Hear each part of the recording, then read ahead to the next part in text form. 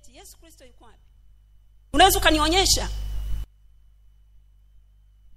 Mara nyingi tunapoabudu tunaangalia juu.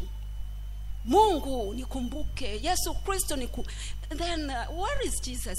Yesu Kristo yuko wapi? Unafikiri yuko juu? Yuko juu sana au yuko chini? Yesu Kristo ndio haya maneno ninayokuambia sasa. Mimi ndio haya maneno ninayokuambia. Amen. Najua una Kristo unayemwamini. Hakuna Kristo unayeweza kumwamini isipokuwa ni maneno yanayotoka katika vinywa vya watumishi wa Mungu. Hakuna Kristo, hakuna Mungu unayeweza kumwamini zaidi ya maneno yanayotoka katika vinywa vya watumishi wa Mungu. Tusidanganyane. Naomba niseme, tusidanganyane. Kwa nini unaondoa macho yako sema mimi namwangalia tu Kristo? Who is Christ? Ni Kristo ni nani? Unaweza ukanijibu. Unasema mimi namwangalia Kristo, I don't care. Mimi sijali kwanza, mimi sijali. Wasinibabaishe, mimi namwangalia Kristo. Who is Christ? Kristo ni nani? Unaweza ukaniambia Kristo ni nani? Who is Christ? Kristo ni nani? Kristo ni nani? Kristo ni nani? Unaweza ukanionyesha ulimuona Kristo wapi? Ulikutana naye wapi?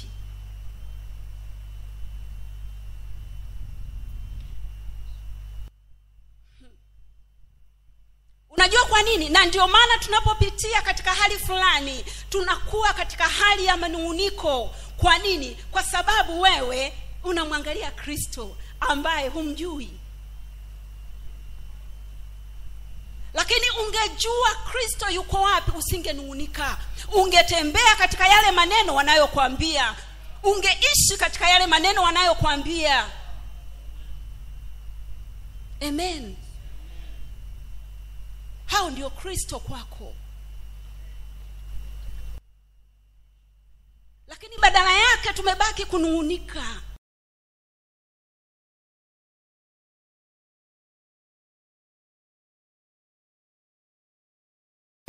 Kanisa haliongezeki. Yani mimi sielewi.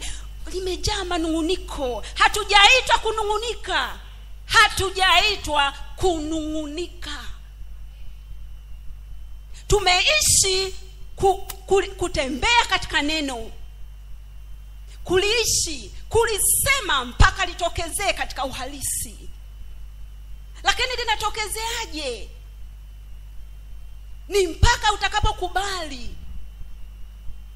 kulisikia na kulitendea kazi na kutembea katika hilo. Imefika mahali yani I don't know. Watu they don't, yani huwa hawajali kabisa. Yani mimi sijali bwana. Mimi sijali. Mimi najua Mungu atanifanikisha tu. Mungu atanifanikisha kivyangu. Unafanikisha kivyako hao? Hakuna mafanikio yoyote yanayoweza kutoka nje.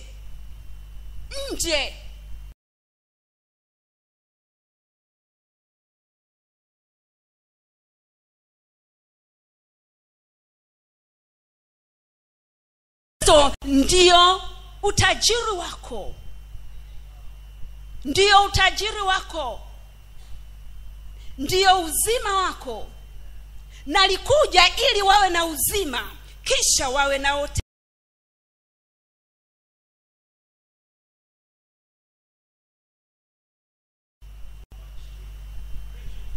Yuko wapi?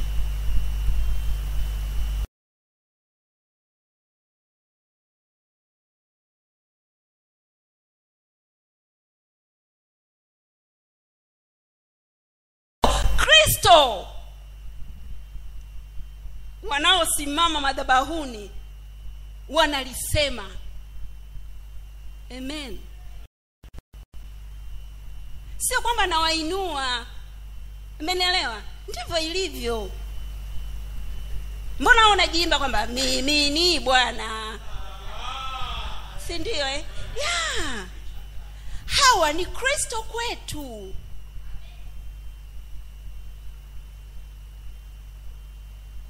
Lakini tumebaki kunungunika. Yaani unajua hata siwaelewi yani mimi siwaelewi. Sasa yani sasa huwaelewi nini sasa? Mimi hata sielewi. Yani huwaelewi. Kwani wewe unaeleweka sasa? Kwa sababu kama wewe ungekuwa unaeleweka, ina maana ungewaelewa.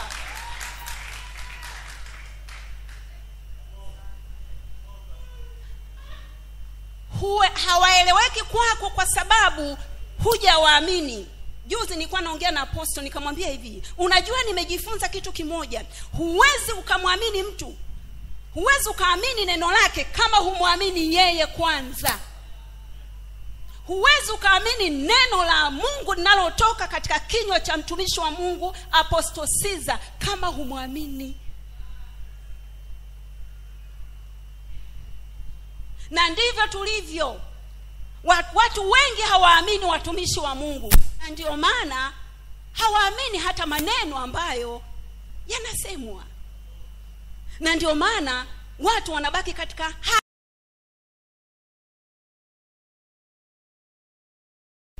Lakini leo hii akija mtumishi wa Mungu mwingine. Siku moja nikawa namuonea huruma apostle. Hadi anatiaga huruma wakati mwingine. Anaweza kapigiwa simu saa 9. Anaambia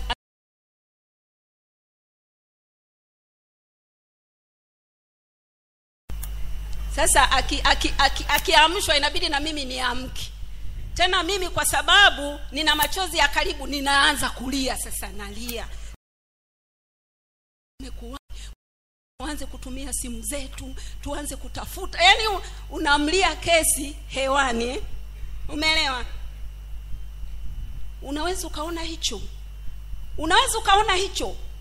Sisemi sisemi kwamba usiwafuate watumishi wa Mungu, lakini unaweza ukaona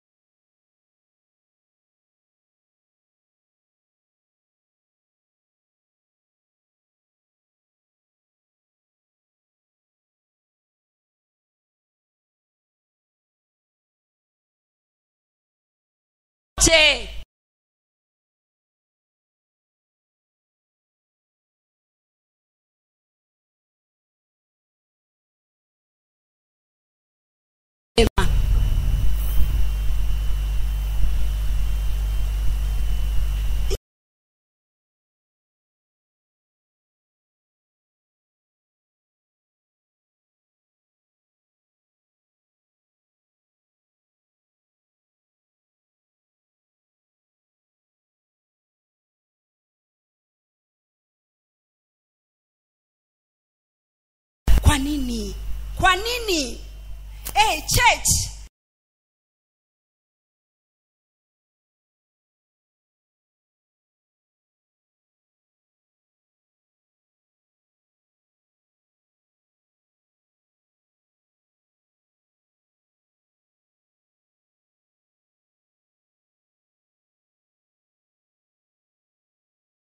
Sio pastors, ni wewe.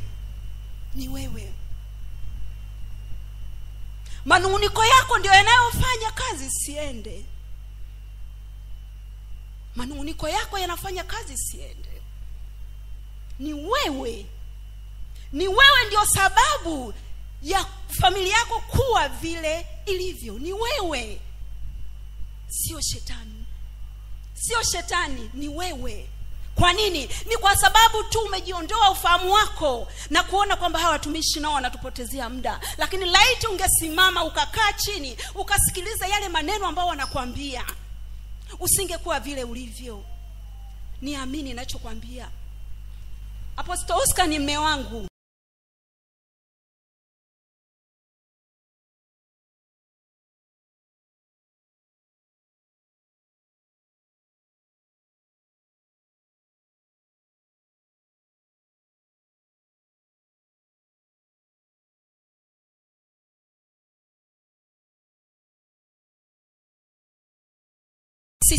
vyetu na watoto. Lakini nilikuwa nafunga safari, napeleka fungu la 10. Serious. Sio rahisi kama unavyofikiria. Mambo ya Mungu ni ya binafsi. Mambo ya Mungu ni binafsi. Sio company. Sio company. Sio company.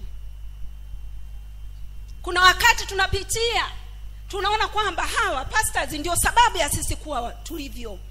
Wao sio sababu, ila wewe ndio sababu ya kuwa ulivyo. Kwa sababu hujakubali kusikizishwa maneno ya Kristo na kutembea katika hayo. Na ndio maana uko vile ulivyo. Na ndio maana familia yako iko kama ilivyo. Na ndio maana watoto wako wako kama walivyo. Ni kwa sababu tu ya manunguniko.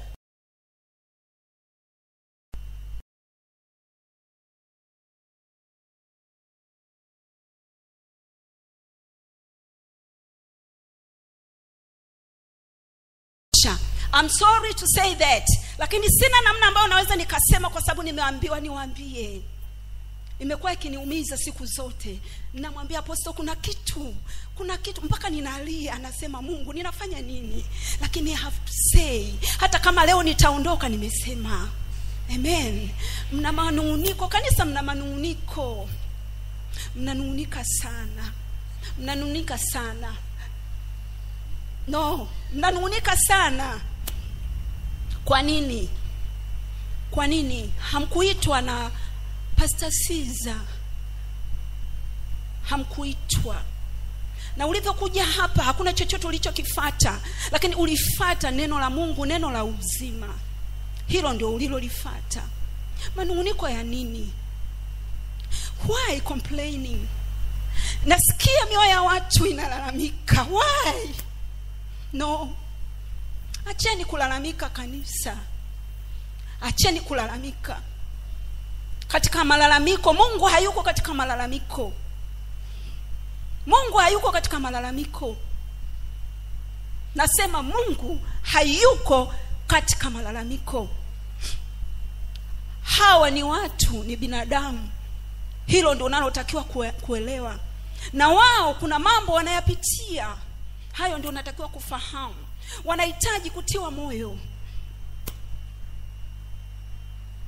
Wana familia zao. Wanahitaji kutiwa moyo. Lakini kama wote tutakusanyana na kuanza kulalamika na manunguniko. Manunguniko sio lazima useme, lakini moyo unaponungunika unafika. Kwa sababu gani? Sisi sio mwili, sisi ni roho. Kuna mawasiliano katika ulimwengu wa roho. Mimi kama hunipendi nitajua tu. Nitajua. Kama usiponiambia. Kuna mawasiliano tu.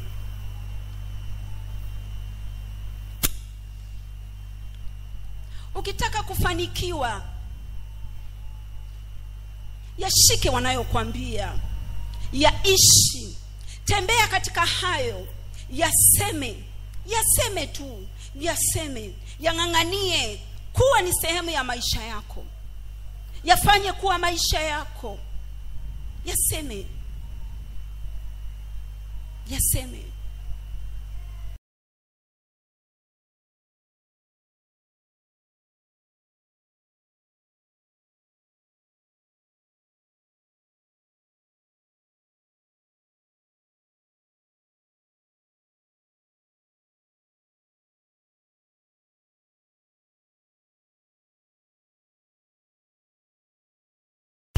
Wamefanya hivi.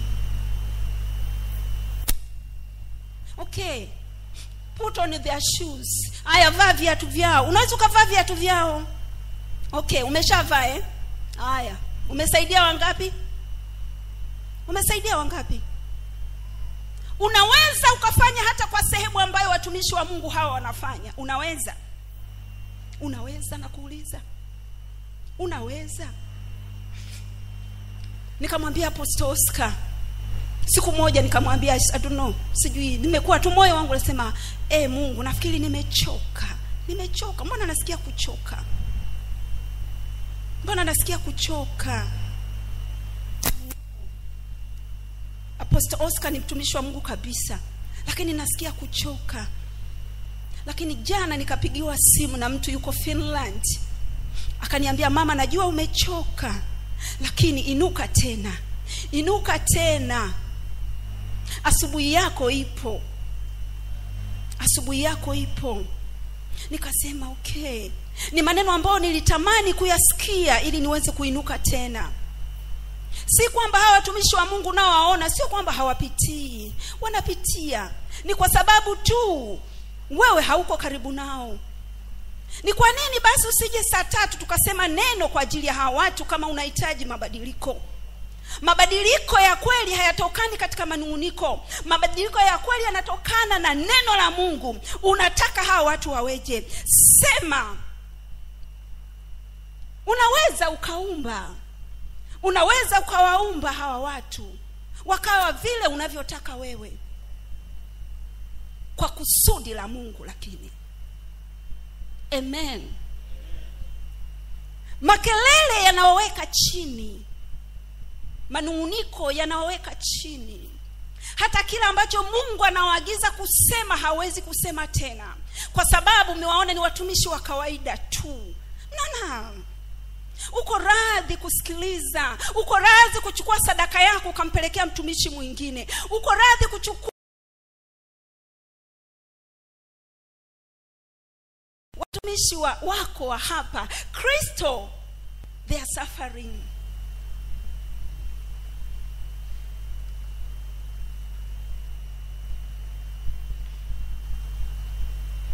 Kwani shida iko wapi Bwana? Wao si wanavyo. Kwani shida iko wapi Bwana?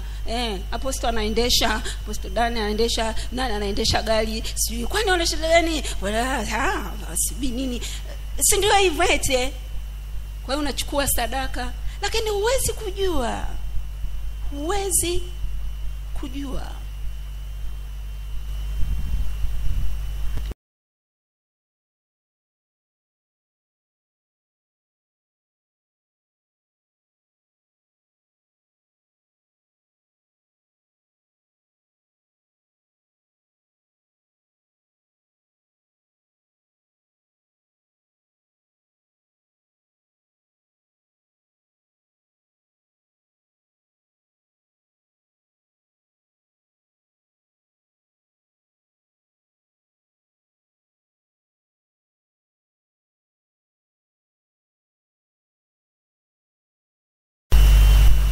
Unajua wakati mwingine tunashangilia.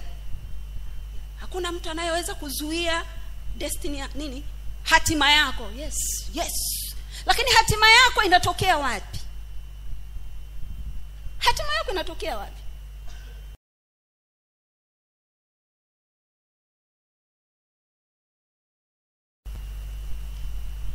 Nakwambia kweli, yale maneno wanayokuambia, hayo ndio atakayokupeleka katika hatima yako. Huwezi tu kukaa chini tu, tuliambiwa hatima yangu, hata kama watazuia mimi sijali, hata kama watafanyaje mimi sijali. Si unajua tena na kiburi fulani, mimi sijali.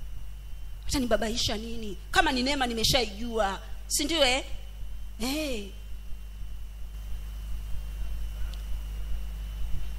hatima yangu Kristo anaijua. Bado nakuuliza, who is Christ? Tunahitaji kubadilika. Najua tunafahamu sana neema. Yaani nikikuamsha tunajua neema. Lakini kuna vitu tunavimisi. Kuna vitu tunavimisi. Kuna vitu tunavimisi.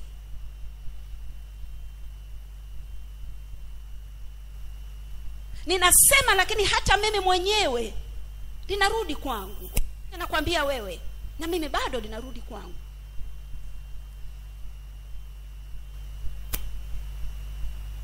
Ni mara ngapi umepata muda ukasema ukatamka baraka kwa ajili ya watumishi wa Mungu?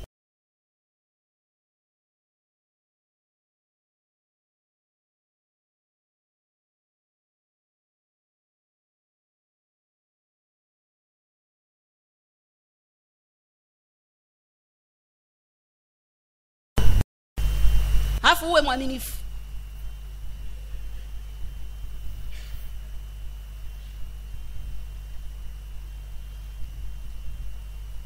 Familia yoyote yenye manunguniko kwa ajili ya mtu fulani haiwezi kuendelea, haiwezi kusonga mbele, kwa sababu Mungu hayuko katika manunguniko.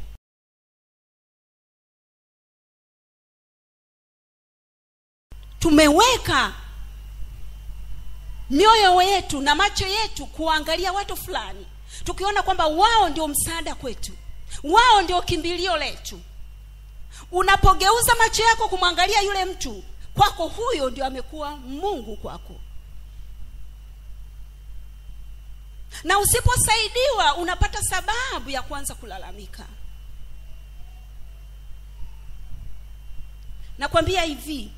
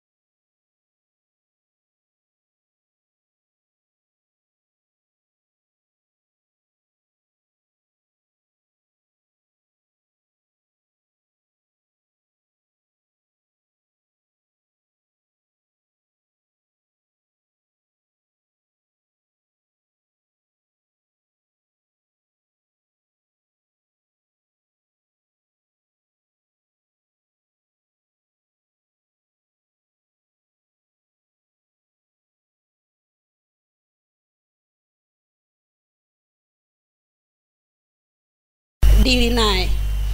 That's all. Mmenielewa? Dili naye. Sina kitu chochote ninachoweza kusema juu ya mtumishi wa Mungu.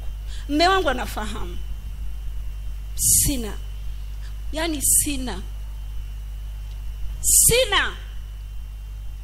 Lile linalonifaa huwa nalichukua, ninatembea nalo. Lile ambalo sio la kwangu, ina maana ni la Pita, namwachia nani? Pita. Lakini siwezi nikakaa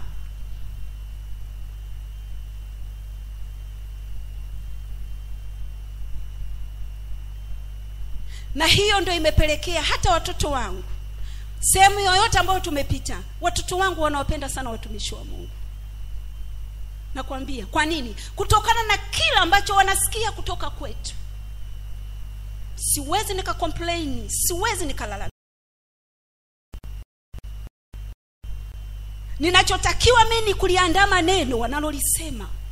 Hilo tu.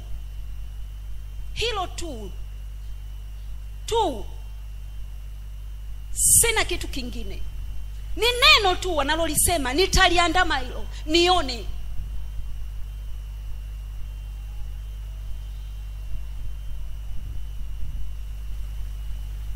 Badilisheni lugha. Ebu wabarikini hao watumishi wa Mungu. Ebu wabarikini. Sema tu Mungu ninawabariki. Wale mliokuwekwa asubuhi, huwa tunakuwa tuna vitu vizuri hapa, maombi mazuri. Lakini fana inafu mtu anapokuja unamwona tu ameteleza. Ametelezea wapi sasa? Mnamisi vitu vingi. And that's why mambo yanapokuwa yametight, huna kitu zaidi ya manunguniko. Neno la Mungu liko situation, linaendana na mazingira.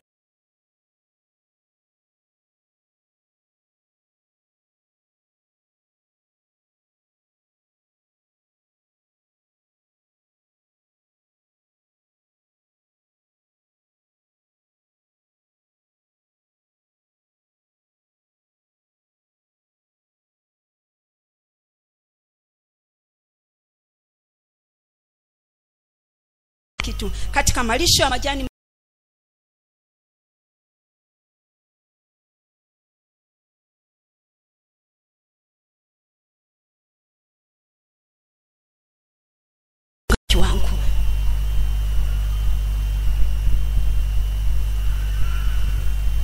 Ni kwa sababu hatuna neno la Mungu kwa wingi, na ndio maana tunapelekea kuwa katika manunguniko. Lakini kama neno la Mungu tungekuwa nalo, hilo lingekupeleka. Watoto wanakusumbua, Mungu anainuka, kuna neno anakuambia.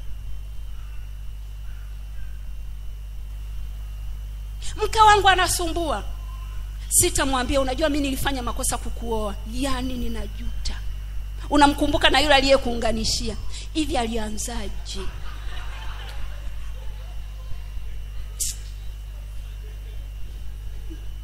Na bahati mbaya kama alishalala sasa, alishakufa.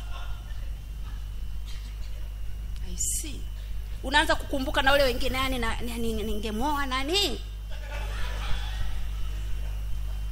Ningemoa Dorcas, nafikiri mambo yangekuwa vizuri. Hata tusingekuwa hali singekuwa hivi. Si ndio eti?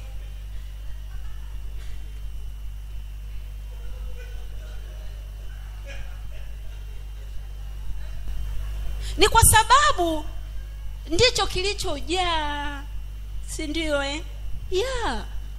Neno lingekuwa limejaa, usingemwona kwamba huyu ndio sababu ya wewe kuwa vile. Si ndio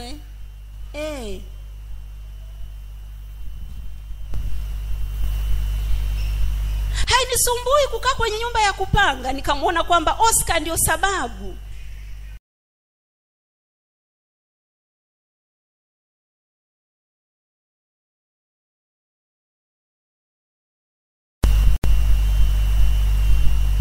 Lakini ni leo hii wangapi wanaona kwamba fulani ndio sababu ya yeye kuwa vile? Mimi mfanyakazi wa serikali naona serikali ndio sababu ya mimi kuwa hivi. Si ndio tulioajiriwa punga mikono. Yaani tuko watatu tu. Kwani tunaona sababu ni wale walio tuajiri. Si ndio? Yani bwana, yani sibi nini. Sasa wale mabosi nao wanaona mambo hayaendi, sababu ni sisi wafanyakazi. Hawatulipi vizuri, yani watu wamejaa manunguniko, hawatulipi vizuri. Yani okay, shilingi ngapi inaweza kukutosha? Yani kama ningelipwa kama 1.5 milioni, haya 1.5 milioni utapata gari. Si unahitaji gari? Haya 1.5 milioni umepewa.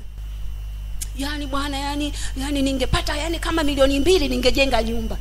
Yani kila siku manunguniko.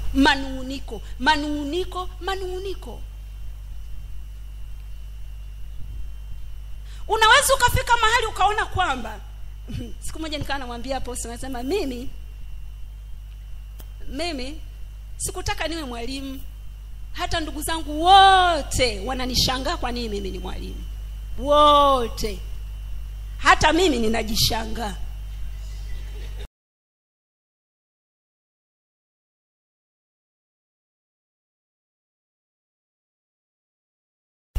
Kule ninakokuwa ninafanya huduma, kwa sababu haijalishi ninalipwa shilingi ngapi.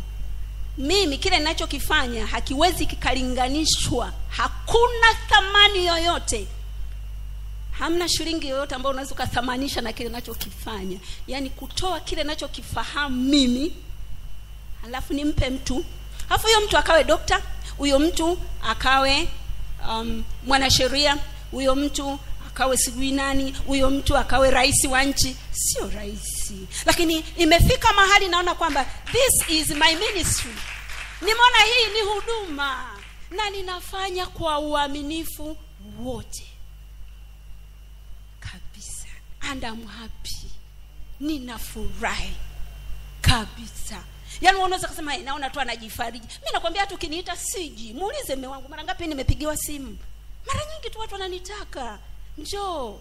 Kwa nini? Mimi nikifanya kazi ninafanya kazi kwa moyo wangu wote. Haijalishi ninalipwa shilingi ngapi. Na manunguniko kwangu yalisha ondolewa kabisa. Sijui ni kwa nini. Mume wangu anafahamu. Mimi nilikuwa nafika mahali, nikikaa mahali hapa naambiwa njoo huku, nikasema hapa nitakuwa mtumwa wa fedha. Ikafika mimi nikasema no, enough is enough. Ninahitaji kumtumikia Mungu katika kazi yangu hii, sio kumtumikia Mungu madhabahuni. Huko nilivyo. Yaani haya maneno tunayokuwa tunasemeshwa hapa ndio hayo maneno mimi ambayo huwa nawaambia wanafunzi wangu. Nawaambia, unajua wewe una akili, sema mimi nina akili. Mimi nina akili. Ninaweza kufaulu mtihani, naweza kufaulu mtihani. Mimi ndivyo huwa nawaambia. Nawaambia kabisa. Ingawa uwezo kanisema kwa jina la Yesu, kwa sababu ninajua wako wengine ambao hawaamini hilo jina. Lakini kuna namna ambayo nawekeza kwamba kwamba wanaweza. Unaweza kufaulu. Unaweza kufaulu. Amen. Kuna wengine unawaletea kabisa hawaelewi kabisa. Unamwona kama huu mzigo nao ni kazi yake. Yaani mzazi anamleta mtoto, naomba nafasi. Unaomba nafasi? Form gani? Form 2. Unamwona mzazi kama yuko hivi, mtoto itakuaje? Si ndio kwamba mzazi kama yuko hivi, mtoto inakuaje? Lakini unafika Mungu, kwa sababu umeniweka hapa kwa kusudi lako. Iko namna tu, huyu mtu lazima nimfikishe katika hatima yake. Lazima nimfikishe katika hatima yake. Kivipi? Kwa haya maneno tu unayosikia.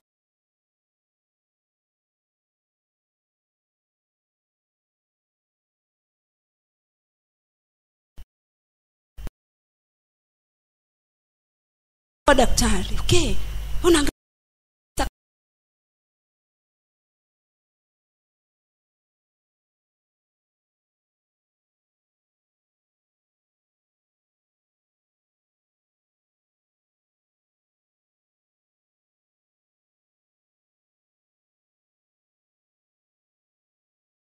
Aondosha.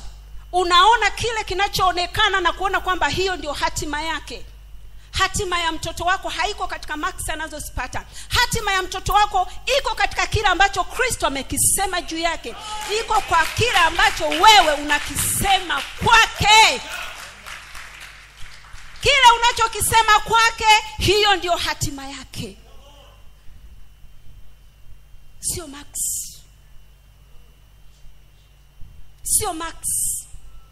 Lakini kile unachokisema kwake, hiyo ndio hatima yake.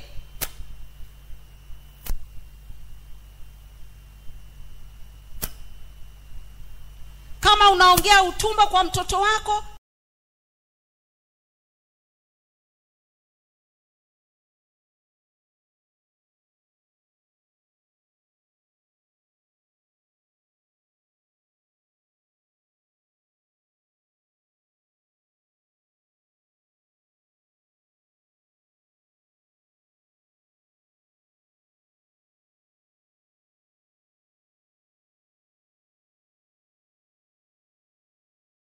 tu mimi ni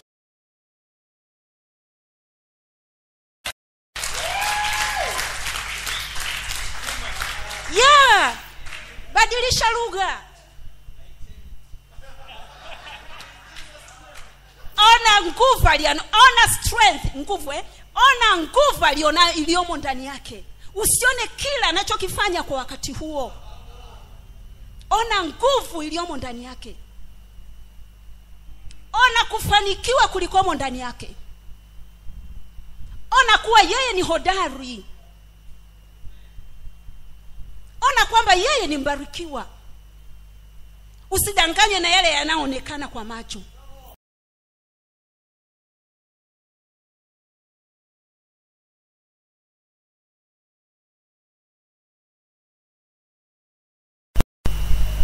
Kuna wakati wanamuona apostol amekaa kabisa, lakini namwambia mimi kilichonifanya niolewe na wewe ni kile kilichomo ndani yako, ambacho hakuna mtu mwingine anayeweza kukitunza isipokuwa mimi. He knows,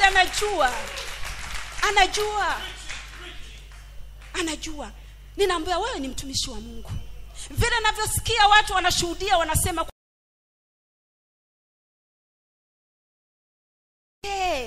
kuna kitu.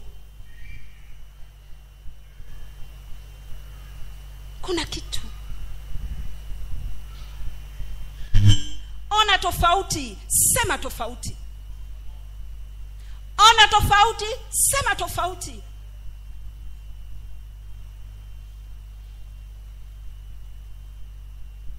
Unaweza kusema tofauti.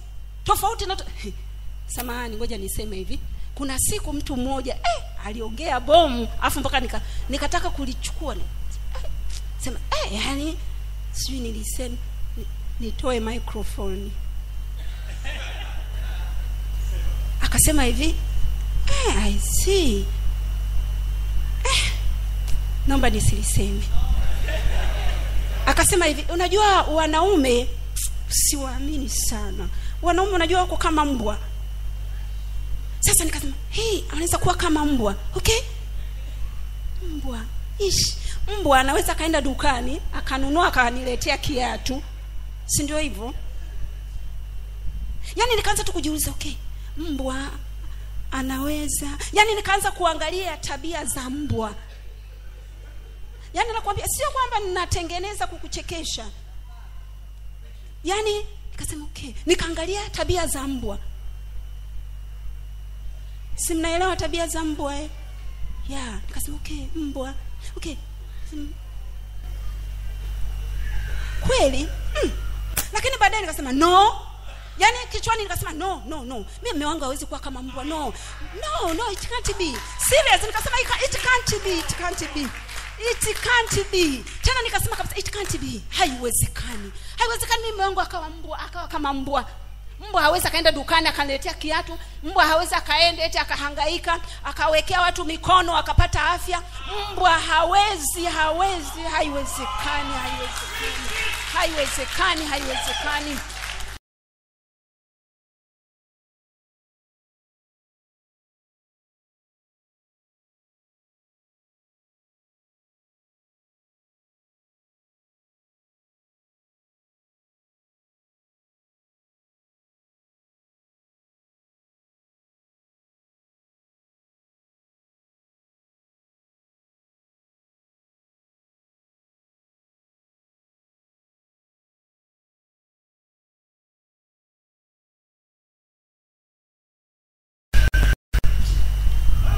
Na unafika kwanza ila kweli. Ukisema ila kweli, unakaa. Na unakalishwa hapo. Na unatembea hapo. Can you change your language? Unaweza ukabadilisha lugha yako. Unaweza ukabadilisha lugha yako kwa ajili ya familia yako. Unaweza ukabadilisha lugha yako kwa ajili ya mume wako. Unaweza ukabadilisha lugha kwa ajili ya watoto wako. Unaweza. Watoto wako wanahitaji lugha yako tu.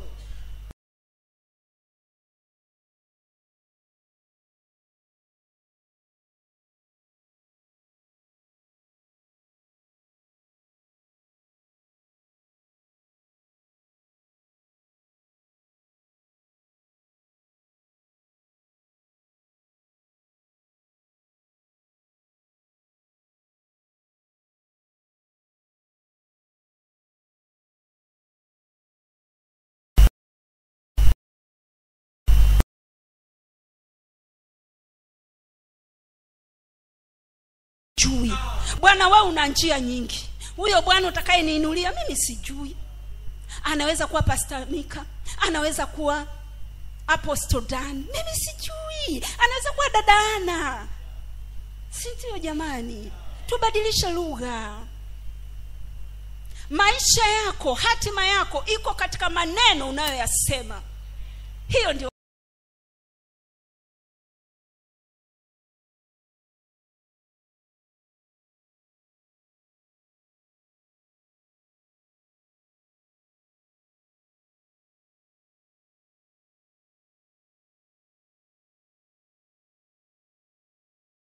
nini? Yaani hivyo ni maisha yake. Yaani hatumwambii, lakini ni kitu ambacho anaishi hicho. Wakati mwingine anambia mama, kesho mimi naenda kufanya mtihani, I have to be the first. Unanisikia mama? Anakuambia kabisa, mama unanisikia? Mbona husemi sasa? Yaani anataka uungane na wewe. yani kwamba kwenye hayo maneno, yani kama mkubalia.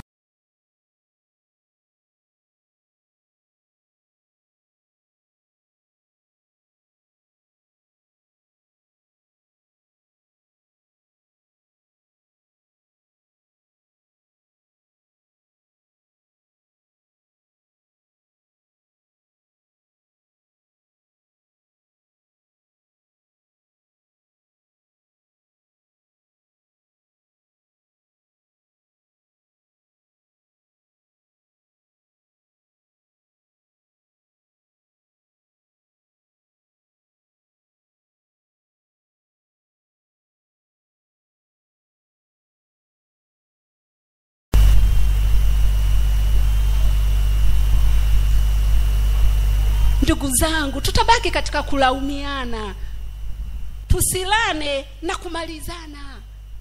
Msaada wetu uko katika maneno tunayofundishwa.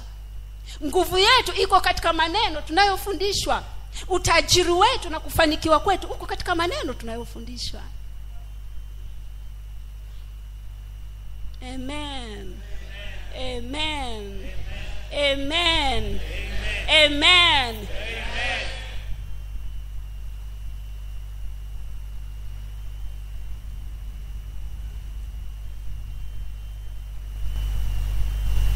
Yani mimi naona wote mmebadilisha lugha. Naona mabadiliko. Naona mabadiliko katika familia yako. Kwa sababu tu ya kubadilisha lugha, naona mabadiliko kazini kwako. Naona mabadiliko katika biashara yako. Naona mabadiliko kwa watoto wako. Naona hatima yako kwa sababu tu ya yale maneno unayoyasema. Maneno ya Mungu ndio nguvu yako. Nguvu yako haiko katika mtu yeyote. Nguvu yako iko katika maneno ya Mungu, maneno ya Kristo yanayosemwa na watumishi wa Mungu. Hiyo ndio nguvu yako. Tembea katika hiyo, ishi hiyo, sema hiyo. Amen. Amen. Blessed.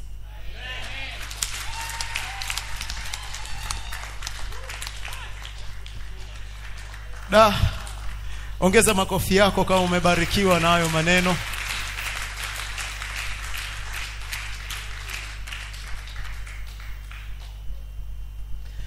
Tunaweka msingi ambao utaleta maajabu kwenye vizazi vyetu huko mbele. Huu ni msingi ambao tunaupasia kwa vizazi, utaleta maajabu. Ukiona tunakusisitiza na yanasisitizwa hayo maneno, yana maana.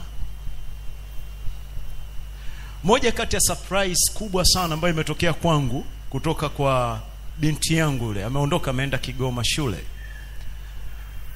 Kwake amechola nyumba yake saa. Amechola nyumba yake, ameibandika na amesema hii nyumba nitaijenga.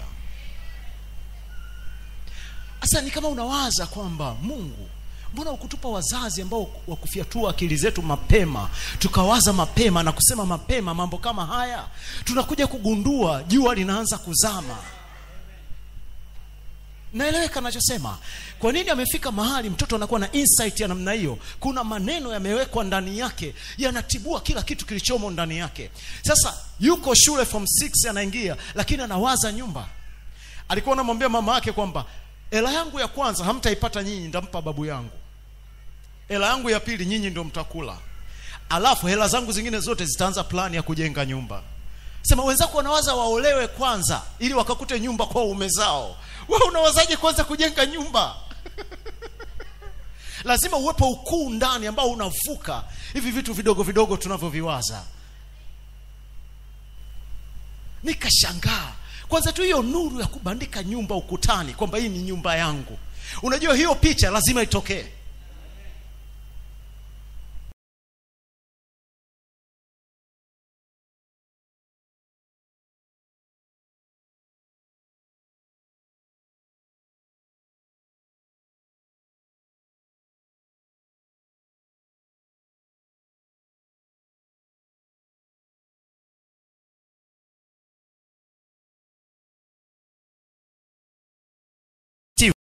Unasema nini? Je, unasema mema, unasema mabaya? Unataka nini kitokee kwa maisha yao? Yale unayosema ndio yanayotokea, kwa sababu sisi tumeumbwa na nature ya uumbaji kupitia tunachosema. Vile alivyo Mungu ndivyo tulivyo na sisi. Mungu alisema nuru, ikawa nuru. Wewe unasema nini? Apostol Dani alikuwa naomba dakika 2, ameniambia naomba apostol dakika 2 tu. Dakika 2. Azikuwemo kwenye ratiba, nilikuwa nataka nimkaribishe mzee wa Neema. Naomba nimkaribishe.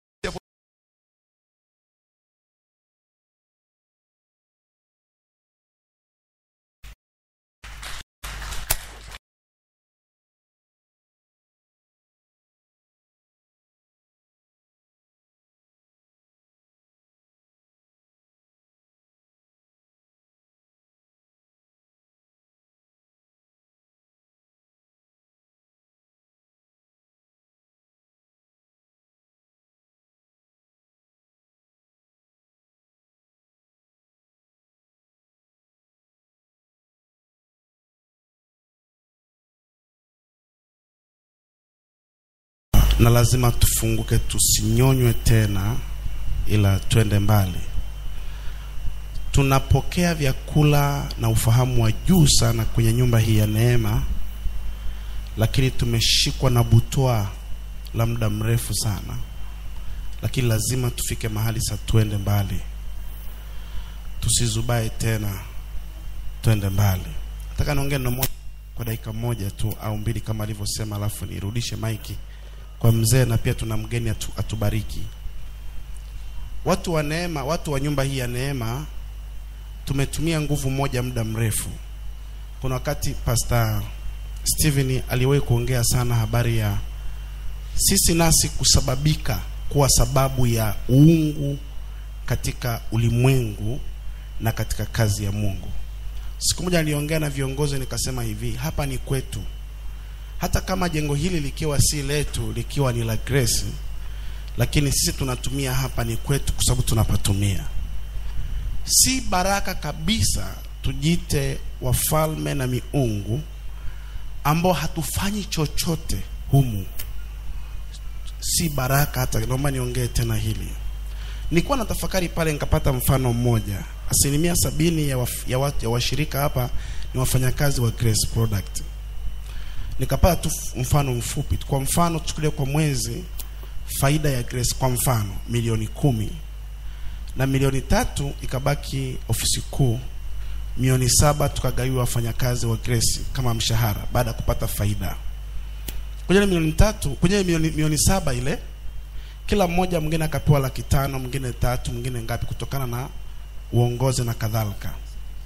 Kwenye hii milioni 3 ya bosi au ya makao makuu ambayo ni ya mama na baba kwa mfano wenye maono au wenye kampuni, wakatoa milioni 2 ikafanya majukumu mengine yote ya kulipia umeme, ya kulipia maji, ya kulipia, na situkaja tukastarehe hapa na wote tulipata mshahara mwisho wa mwezi. Mwingine akiwa amepata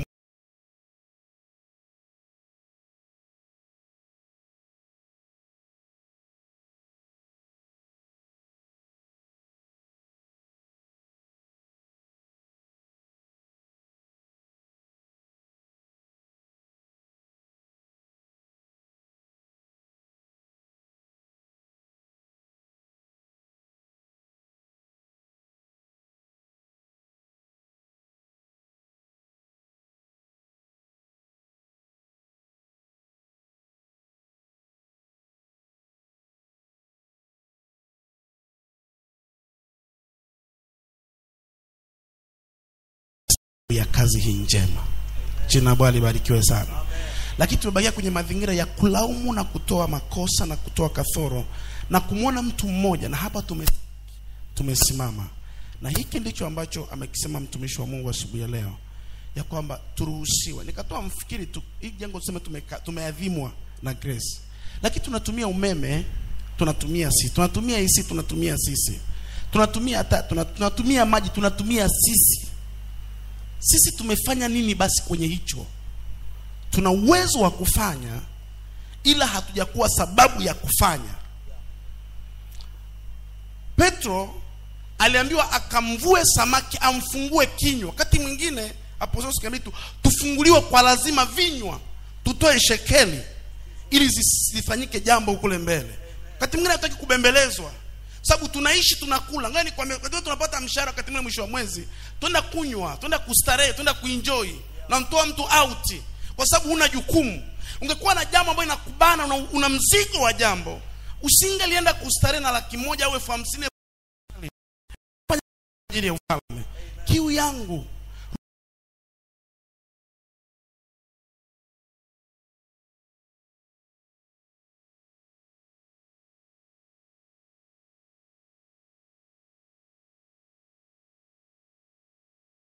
umeme huu tumelipia, tuseme huu usafi tulipa si mfanyakazi, tuseme hii mic tumeinunua na sisi, ya Mungu si yetu lakini ya Mungu, tumekuwa sababu ya ufalme.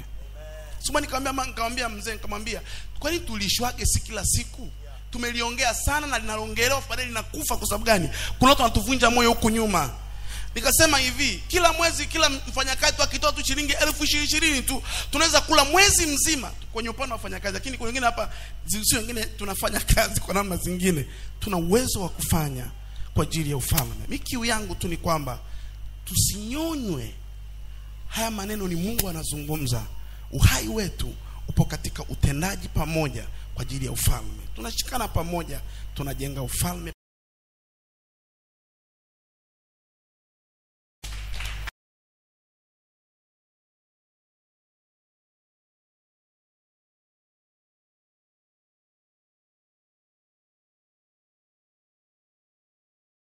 Dozi kabisa, ni dozi kabisa, ni dozi kabisa. Yafanyie kazi hayo. Nakumbuka, na sikutaka kuwakumbusha, ila nakumbuka ibada moja, Jumapili moja, nikasema mwisho wa mwezi huu, kile ambacho Mungu amekubariki, toa sehemu ya 10 kilete hapa. Ndio. Na leo ni mwisho wa mwezi, sehemu ya 10. Kule wanaita fungu la 10. Sio kwamba utalaani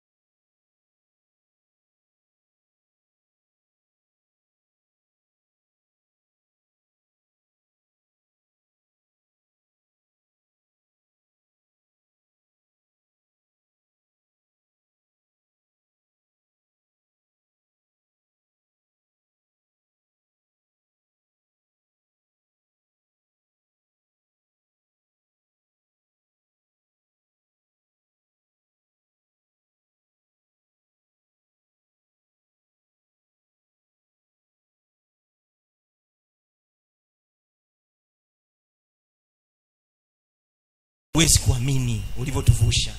Amen. Wow.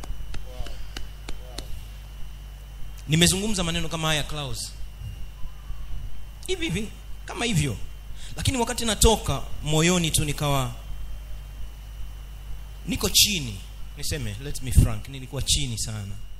Hapo nikawa nawaza, nikasema hivi, Mungu leo mimi nitazungumza nini kingine? Afu akaniambia leo unatakiwa usikie maneno. Ndivyo alivyoniambia. Na alivyoniambia tu hivyo nikanyanyua simu, nilimpigia kwanza huyu kijana. Kampigia simu, nikajua yuko hapa. Nikamwambia uko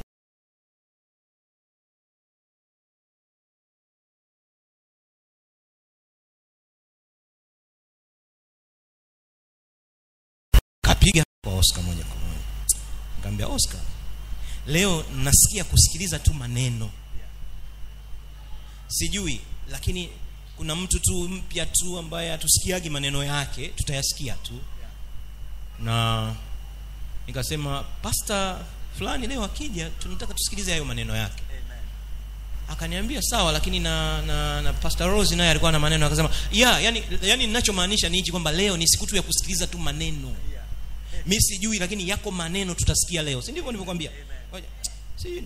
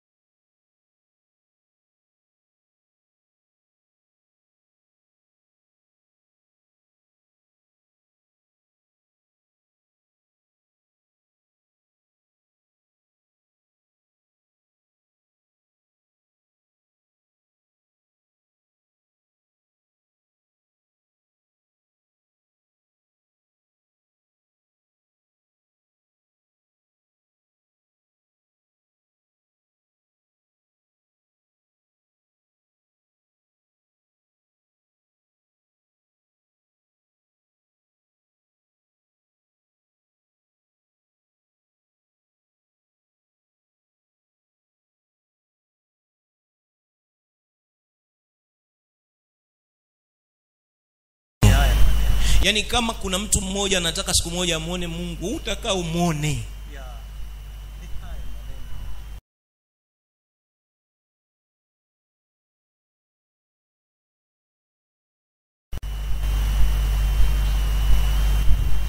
Aliapa, hamtaniona tena. Enoki aliapa, naenda zangu kwa Baba, hamtaniona tena milele, hamtakaa mnione.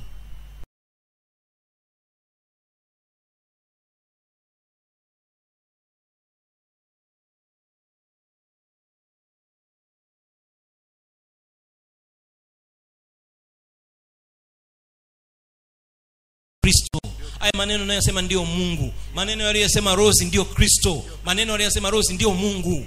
Tembea na hayo. Baba yangu, nimesema hichi kitu kule Klaus, nitakisema hapa tena. Baba yangu wakati nimeacha shule, nimemwambia sitaki shule. Form 2. Mimi sitaki shule. Sioni sababu. Kwa nini nisome? Mimi naona tu nikae nyumbani. Tulibishana, tuligombana, tulifanya, lakini mwisho wa siku alikubaliana na mimi. Lakini alikaa na mimi akaniambia maneno. Sitayasahau. Jana alikuwepo nyumbani kwangu, nilimkumbusha, nikamwambia mzee, ukumbuki? Akasema kwa kweli hayo maneno nataka kuniambia sikumbuki. Niambia nitakukumbusha leo maneno ulioniambia nikiwa mdogo form 2. Akaniambia mwanangu, utaki shule, inawezekana usisome, lakini mimi ninavyokuona wewe ni mtu mkubwa sana, utafanikiwa sana. Aliniambia baba yangu mzazi, utafanikiwa sana. Mkuu wetu wa wilaya alikuwa akanipa mfano wa mkuu wa wilaya, alikuwa mzee Chambiri huko Tarime. Alifanya hivi. Wakati anafanya watu walikuwa hawamuelewi, lakini alifanya kwa imani.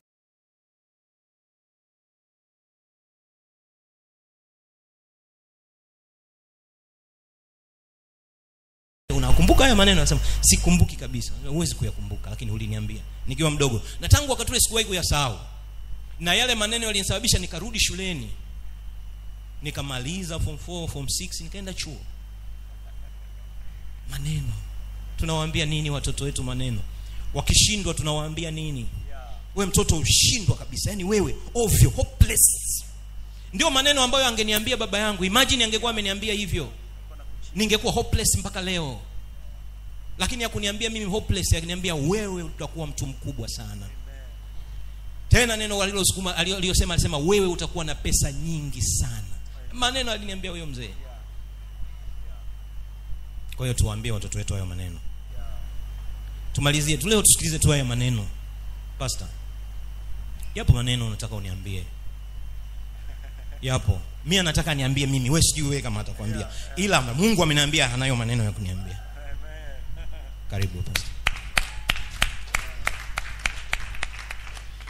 Umebarikiwa sana. Shalom. Saidie kumsalimia leo kwa jirani yako, mwambie nimefurahi kukuona tena. Mwambie tena nimefurahi kukuona tena. Bwana asifiwe sana. zamani nilikuwa kila pilau ilikuwa ni nadra sana kula pilau. Sasa unapokula pilau kwanza linapopikwa ile harufu ya kupikwa pilau yenyewe inakutengeneza unakaa vizuri.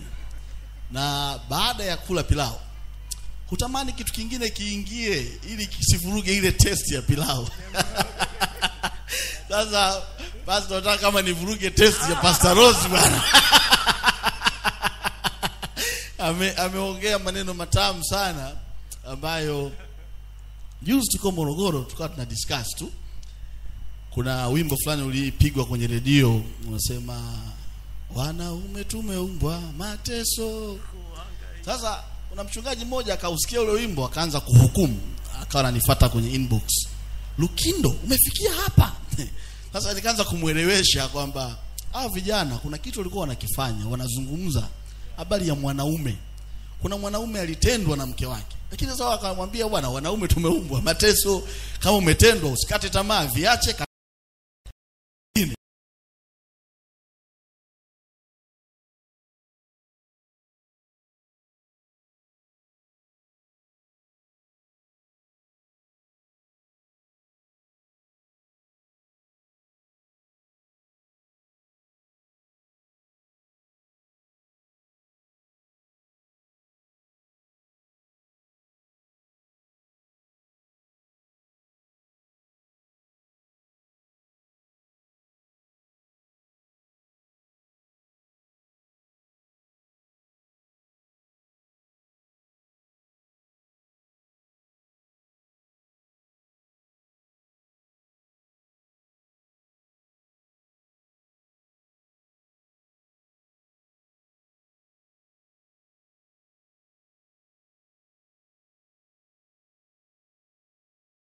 Mimi nikisimama hapa watu shanichukiaga. Niko hivyo. Nipe 10,000 hapo. Unaona sijamuogopa. Nimemwambia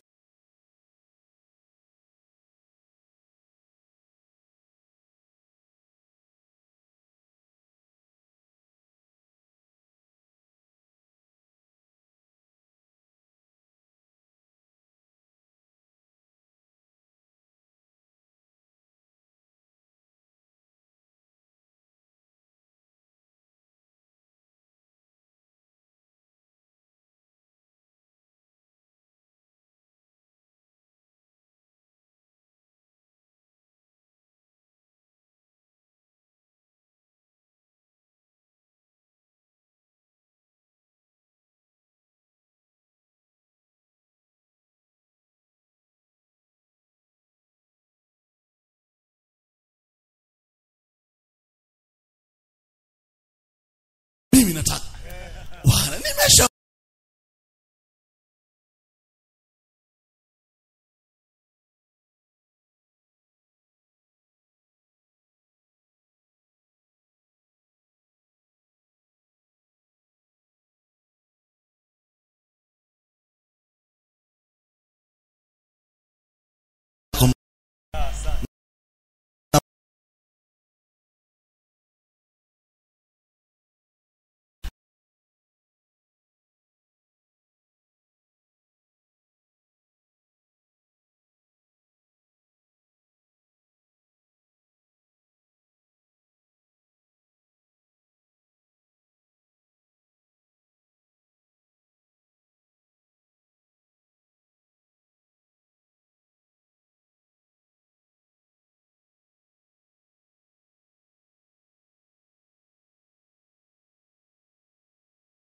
yani kila kimwangalia yule mwanangu nina katoto nyumbani kako vizuri, takuonyesha picha baadaye.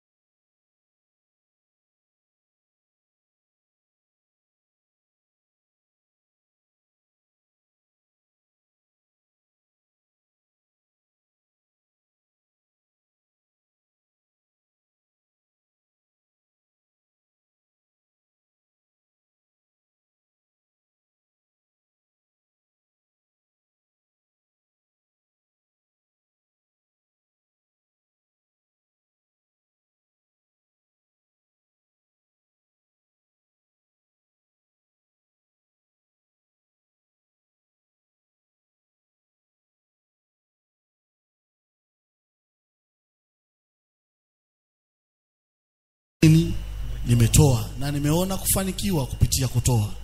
Nimefurahi kuwaona, miss kwa muda mrefu, takriban mwezi hivi. Nimefurahi kuwaona, nimefurahi. Na mke wangu ni mzima lakini amesafiri. Alipata safari ya kifamilia na mtoto wa dada yangu, wa kaka yangu. Kwa hiyo hayupo, ilikuwa tuwe wote pamoja leo hapa. Na tunamshukuru Mungu, afya zetu ni njema sana. Na ushukuru sana upendo wa Pastor Caesar. Kuna wakati ananipenda mpaka anaona kama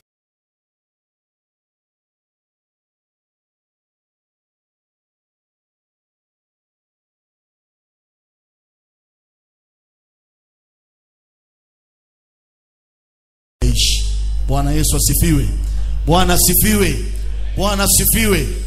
Amen. Neno langu la mwisho nikwambie, endeleza ushindi ulioko ndani yako. Ushindi ni kitu ambacho ni asili Mungu ametutengeneza. Mungu ametutengeneza na hiyo asili. Hiyo asili ukiendeleza itafanya baraka sana ndani yako. Sasa naomba ufanye kile ambacho nikwambia ufanye. Shika juu. Na kuanzia sasa tutakuwa tunatoa namna hiyo. Namtolea Bwana kwa furaha alivyonipa yeye, namrudishia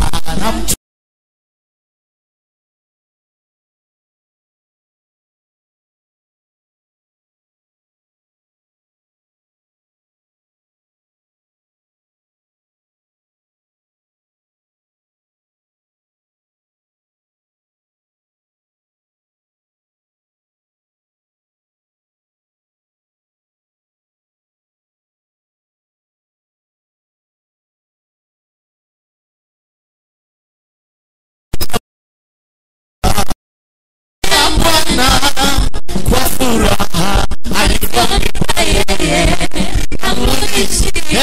Amen.